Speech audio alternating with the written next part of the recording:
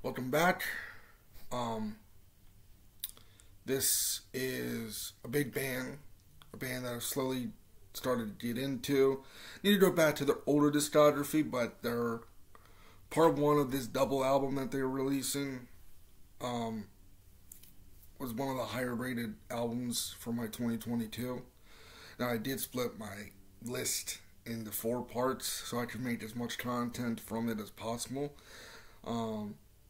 So I don't know exactly where it would ended up ranking because one of my lists I changed the rating just because I wanted to see what it would look like and keeping it that way for that list. But yeah, this is Chelsea Grin, Sing to the Grave. Yeah, this is the Suffer in something part. I don't remember which came first. It's Suffer in Heaven or Suffer in Hell. Let's just jump into it.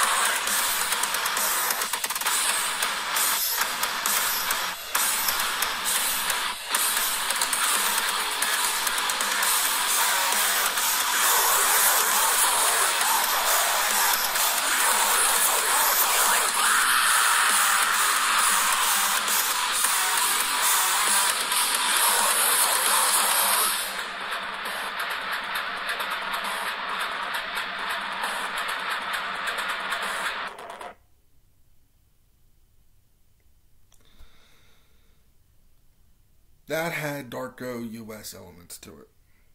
That was Tom Barber taking influences from Darko Us. It's not everything from Darko Us, and incorporating it and updating Chelsea Grin's style. That's what that was.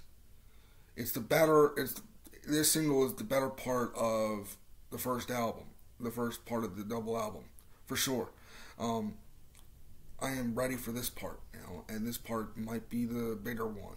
It might just tonally, sonically hit harder while having evolved Chelsea Grin's sound.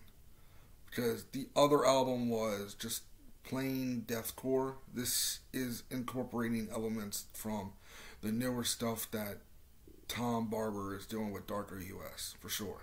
And I'm here for it. I like when other projects that people do incorporate to their original project that they are a part of. because it means that they're growing, learning that sound can mix and meld and make things better overall, because Darko US is amazing, and to be honest, I prefer them to Chelsea Grin as of right now.